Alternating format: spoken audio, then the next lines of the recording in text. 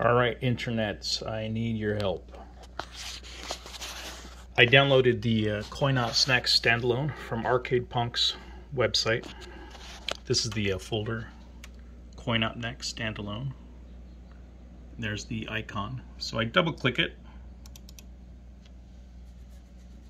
and it boots up. It says press fire. So I'm using a gamepad here. Press fire, goes to this menu. Now I can go left and right.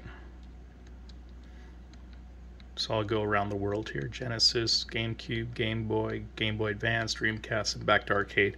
I click arcade, and that's what happens. I go to the next one, Super Nintendo, and that's what happens. I hit the start button. I also hit 1 on the keyboard, and the same thing. I can't get into the actual consoles themselves. Up and down goes into the different categories, but once I hit enter or 1, same thing. There's got to be a simple fix. I'm just not seeing it.